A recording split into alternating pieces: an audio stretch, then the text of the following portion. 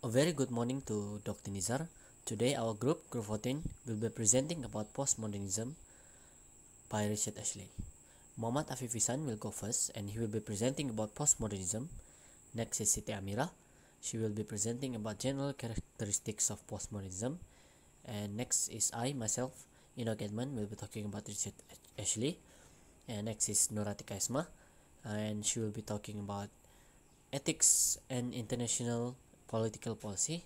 And next is Farid Hakimi, and he will be talking about criticism towards postmodernism. And lastly, Sarah Shaida, she will be talking about what do postmodernists believe. Well, I will explain what postmodernism is. Postmodernism is a broad movement that developed in the mid to late 20th century across philosophy. The term has been more generally applied to describe a historical era said to follow after modernity and the tendency of this era. Besides, most of postmodernism is an intellectual notion and modern value in the history of Western philosophy during the 7th century to the 19th century.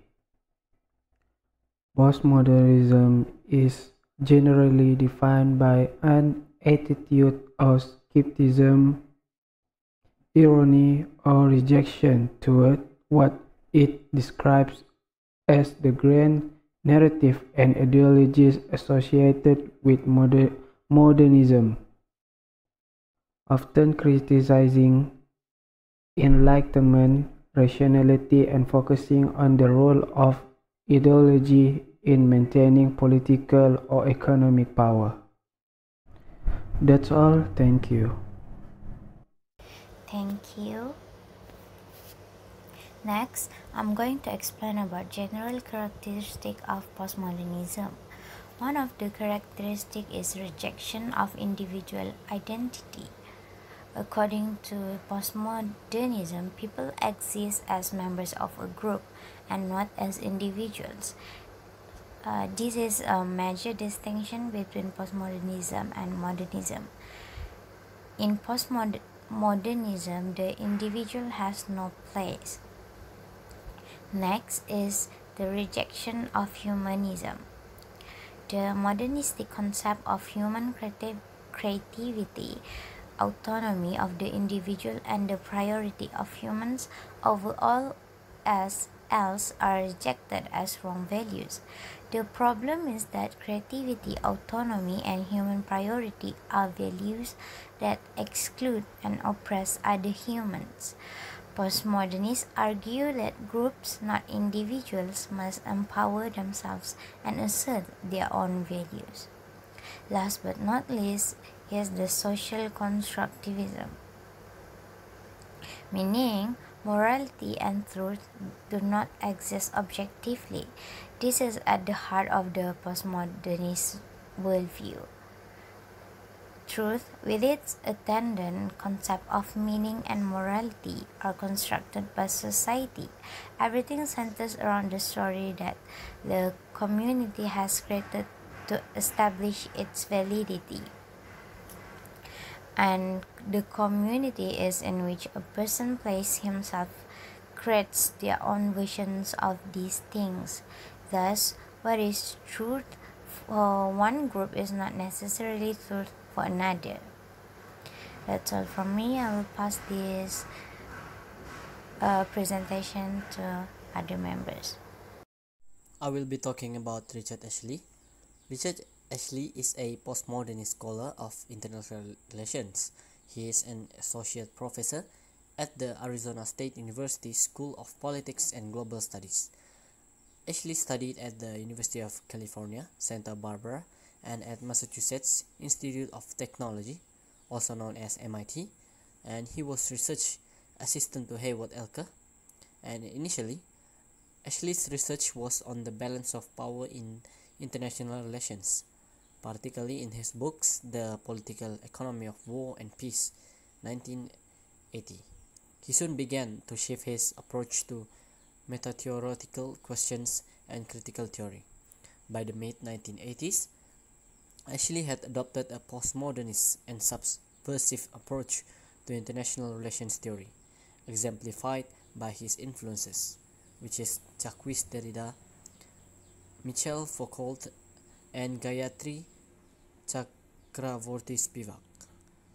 Ashley was one of the first to challenge the position of mainstream realism and liberalism. In his book The Poverty of Nihilism 1984, he coined the term neo-realism to describe the work of Kenneth Waltz.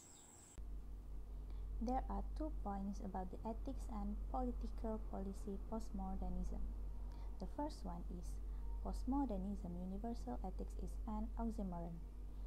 There is no consensus on the universality of ethical codes, considering the multiplicity of organizations and cultures, not to mention management styles, and presenting a universal rationality of ethics is either an illusion or a mass attempt to use force to make people act as if they were one.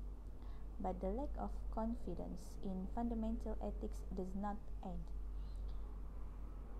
It asserts a postmodern ethic of self-examination and self-sacrifice while leaving open the possibility that acts that might be right in one sense or community are wrong in another, and that one should challenge the universalization of ethics without abandoning the search for moral choice and the need to synchronize one's ethical action with others.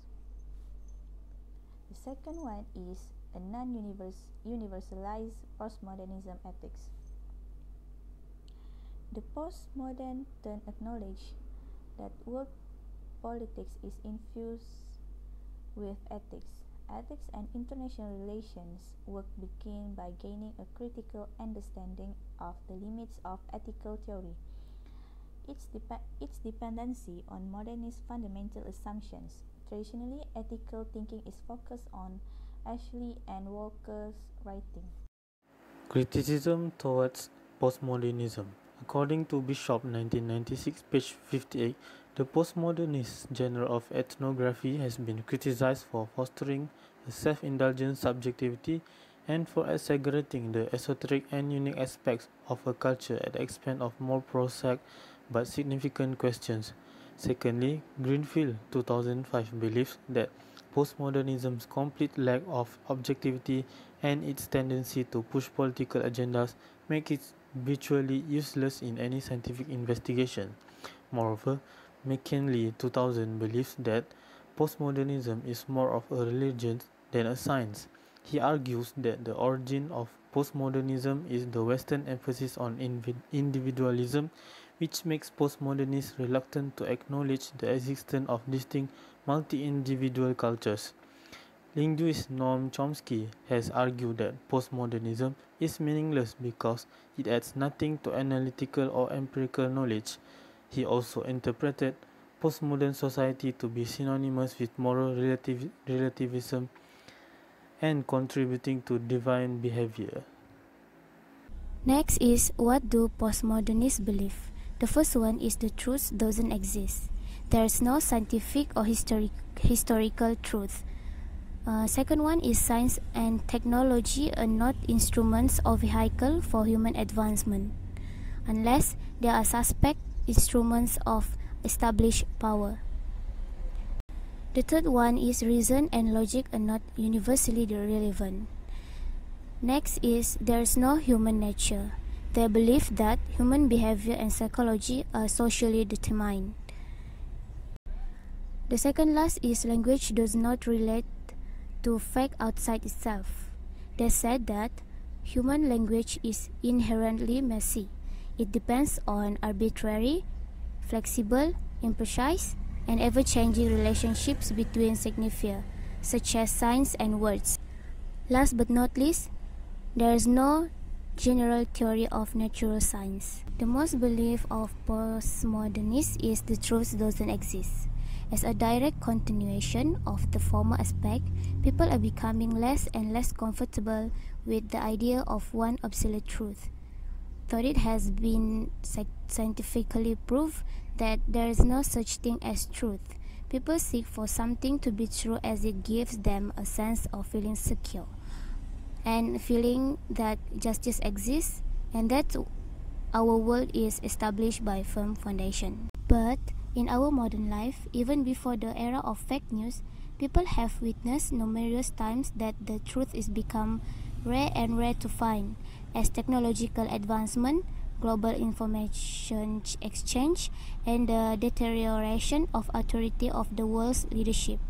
This making the average person more potent to understand how fragile our world is as they are exposed to the failure of modern regimes and structures to provide answers and well-being. I think that is all from our group. Thank you.